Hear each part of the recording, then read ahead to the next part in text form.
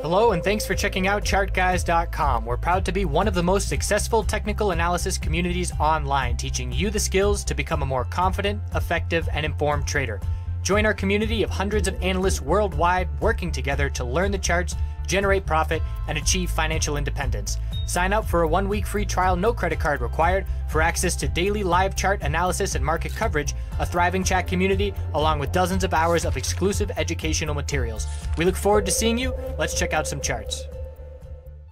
Hey guys, it's James, the Chart Guys. It's Wednesday, March 14th. Going to do my nightly video on oil. So clearly oil still in this lower high, lower low pattern on the hourly. And so the resistance to break to watch for tomorrow for the bulls is going to be 61.33.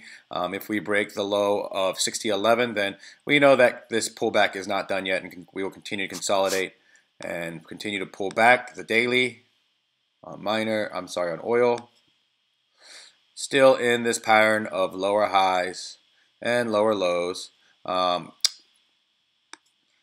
We really need to, we'll see if this is a higher low forming, and confirmation that this is a higher low is in if we can break this recent high here of 62.33 on the daily.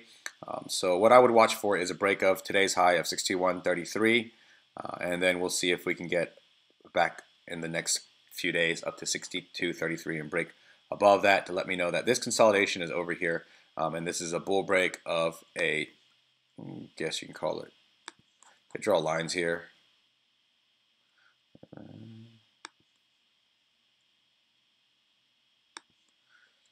See if this is a descending wedge here, and it can break bullish on it, or if it's going to continue bearish if it's unable to hold this recent low of 60.11 on the daily.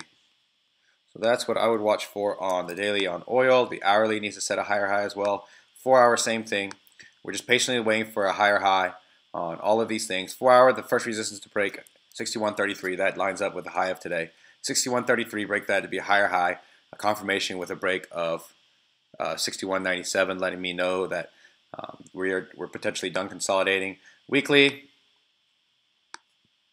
again, the key on the weekly is to hold the low of last week. We do not want to see a break of 59.95 this week. If we break 59.95, we could potentially lose the middle ball in Japan, 20 MA, which is held on back tests. And if we lose that, we'll no longer be in this range 66.66 and 58.20. Well, we'll still be in the range, but potentially I think we're going to, if we break the low of last week, what potential pattern I'm going to foresee is we're going to have a high, a low, we're going to have set a lower high here on the weekly, and we're going to potentially break to a lower low here on the weekly, breaking below 58.07 here. So those are things to watch for on the weekly as well. Again, do not want to break the low of last week of 59.95. That for me this week is a must hold. Have a good night, and I'll see you tomorrow.